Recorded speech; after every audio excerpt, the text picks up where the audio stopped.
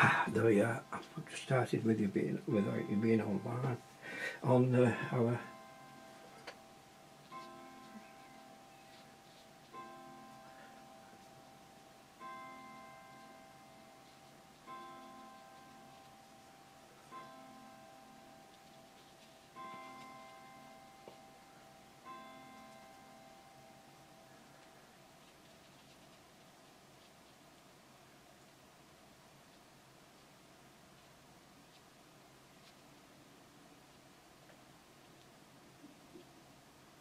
I can't just get the right.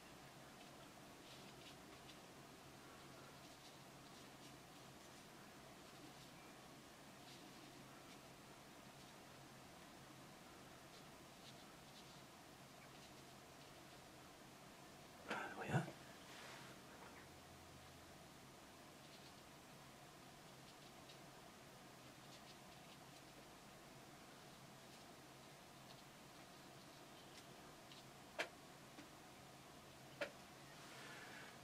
So let's see if I can open it on there, then I can.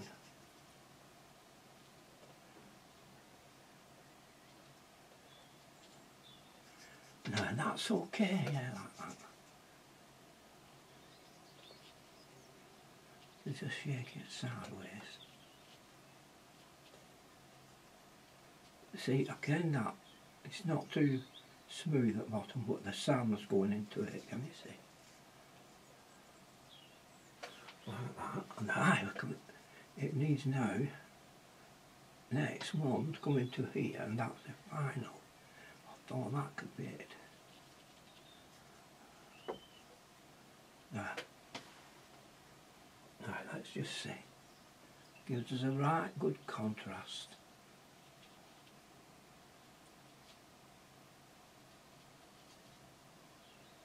And that little bit of water under it.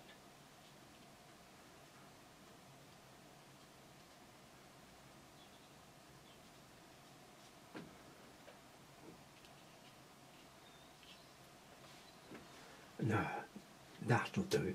Just get a little bit of, wash our brush out now, get a little bit of bluish colour, a little bit of glycerine in the blue. So it's a little, I think a little bit of purple cast, and then just come across here. Not quite that, a bit more blue in it. Like that.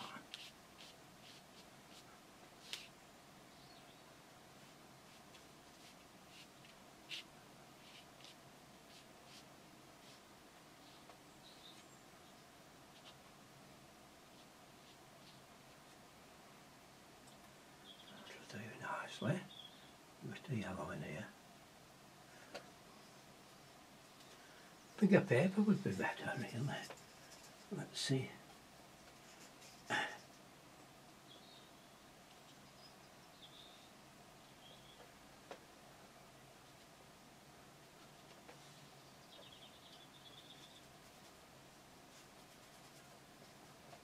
Right, I'm just going to dry that off a bit.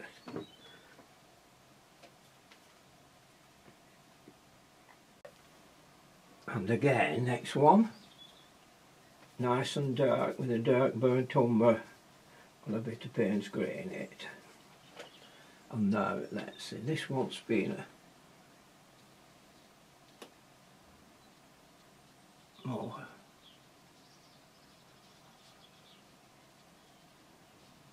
levelling off.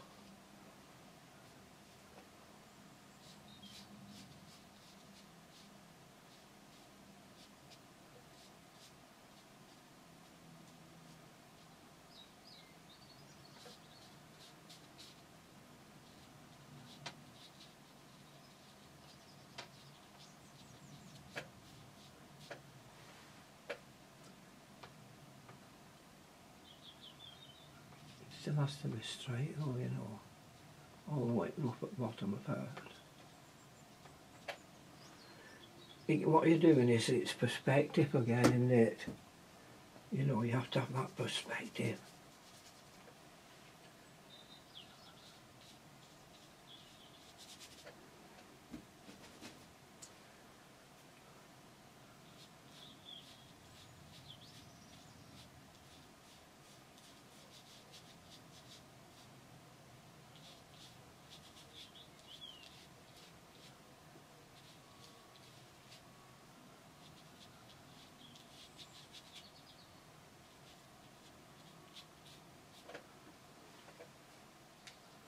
I'm going to take a smaller brush, just this once for this, and just put a few little things in it.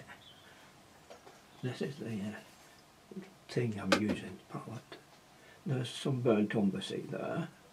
There's your burnt umber, there's your like lemon yellow, there's your ochre, there's your blues, this is your glycerine, your burnt sienna, which is a reddy cast, and that's light red. So, oh, we were here, weren't we? Now, we want maybe, I don't want to put too much in. I think we've got a lot in there, really. You know what they say, a little is more, always.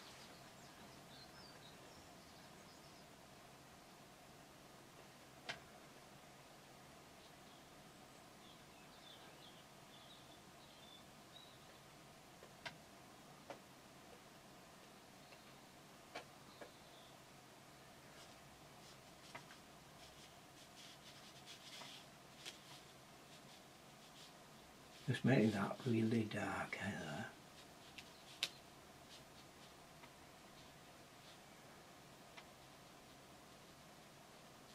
Little one there, right? Well, we'll make that into a bigger rock. Just bring it forward. This too, eh? Let's see. Bit of yellow ochre on top of it, eh? This here, we want to bring this a bit farther forward. Like that. Now let's put some of that dark on top of it.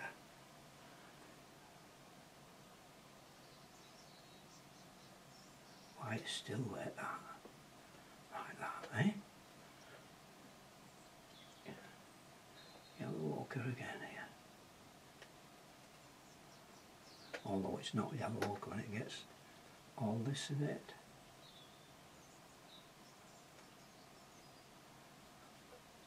I like that bit of sand there, do you? You know, makes that difference, doesn't it?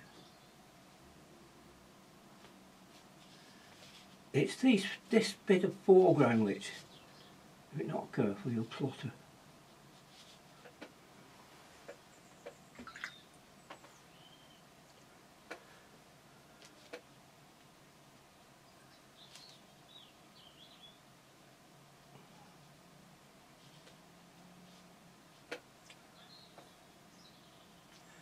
If we did have a shadow, it would be like just behind there, wouldn't it, come across like that,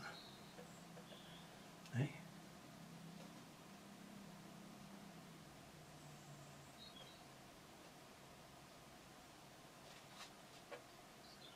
And the shadow from behind there, see?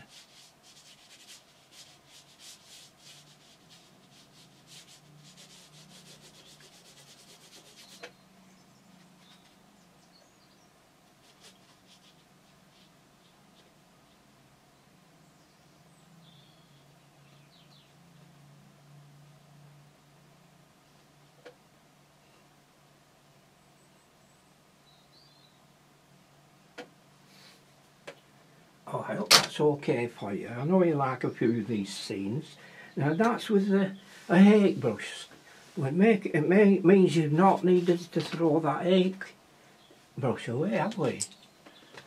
You make use of it, having a bit of fun again. There we are. Now, where does that go? It goes down the bottom, doesn't it?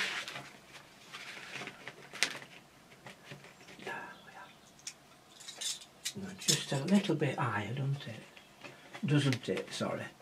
You don't mind my Wigan accent, do you?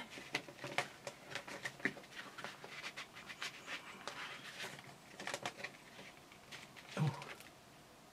Now it has to be straight, hasn't it, water? So let's put this straight. Are we right there, straight? Now how do you like that?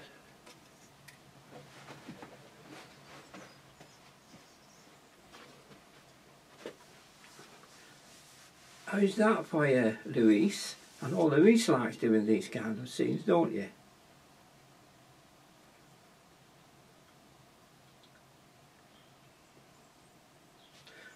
Crikey, it's getting warm in here. I'm not good.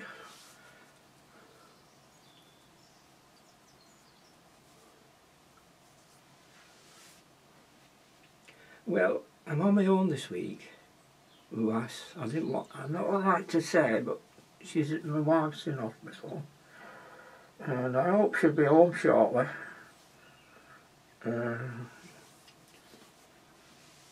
So, well, quiet. It's a quiet week for me.